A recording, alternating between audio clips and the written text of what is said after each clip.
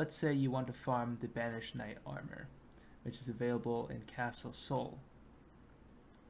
Well, this is pretty difficult, except that there is a method suggested here on Fextra Life, which I've improved on. As you can see here, it's available to any level character as long as you can make it to Castle Sol, as long as you can cast the Rejection Incantation. I'm showing you here on my rune level 10. I'm organizing my inventory so that only throwing knives and crimson flasks are on my hotbar.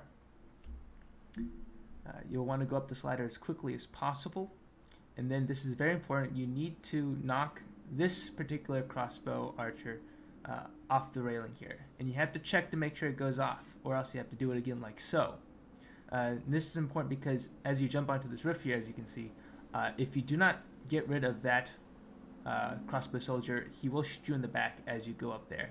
The second one, which I knocked off, isn't necessary to do so. I just like to do that. Alright, this is a very important point here. You have to lock on and give it a little bit of room here between you and the edge so that it has somewhere to go. As he starts to disappear, charge up the Rejection Incantation, then turn around immediately and spam it. It usually takes about 2 tries like this, and it will knock him off. It is a fall of lethal height, and you can check to make sure whether or not he's dropped something. He has dropped one here. We can jump down to the wall, which is now empty, and then jump down again. And this is a fall of non-lethal, non-damaging height. Praise be Miyazaki. Unfortunately, on this character file, I had forgotten to clear out the courtyard, so there will also be a guide on how to do so very easily on a character that isn't leveled up.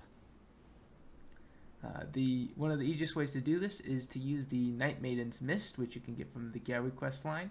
The first one can be killed by spamming it from this platform up here, but as you can see, you cannot do the same to the other one due to its aggro pattern or range or whatever you want to call it.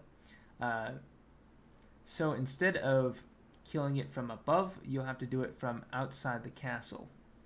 I've cut to the point where it's the last cycle, but you just have to repeat this process in order to kill it. Go inside the gate and cast the mist right there on the ground. Here I make the mistake of turning around and casting it where I walk through. You don't want to do that, but as he moves up and does this frost breath, he will take damage and die.